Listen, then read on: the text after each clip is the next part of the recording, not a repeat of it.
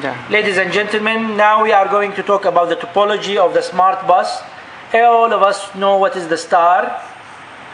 If this is the star, then the smart bus, it has different devices, like let's say this device here, or like this device here, it doesn't matter, or like this device here. So regardless, I'm gonna use a square for it. So it can be different devices,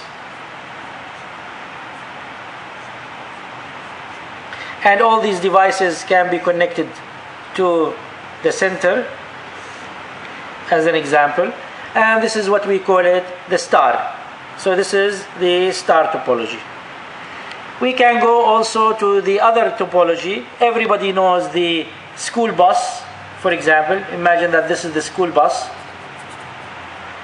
So the bus usually go from one station to the next station, from one station to the next station, from one station to the next station.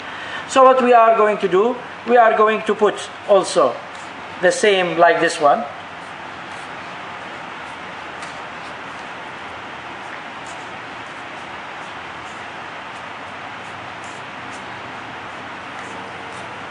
So the bus, our bus is going to go from this device to this device or this station, from this device to this device, from this device to this device, from this device to this device, from this device to this device, from this device to this device.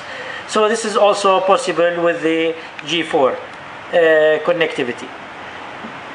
Also, we can go to a grid system. The grid system is like the hash. If we take the hash, this is called a grid system. Meaning, if we take the same topology, let's say we have these devices,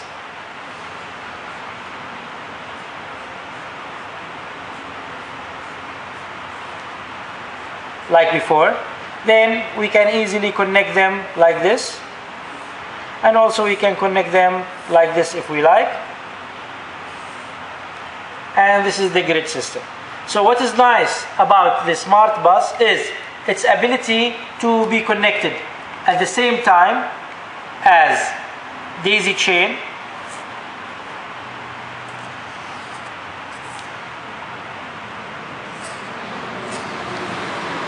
or to be connected as star,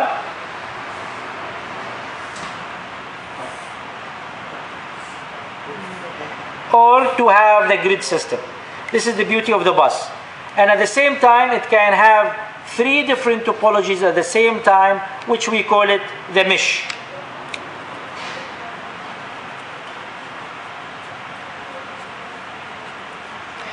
Thank you for your viewing.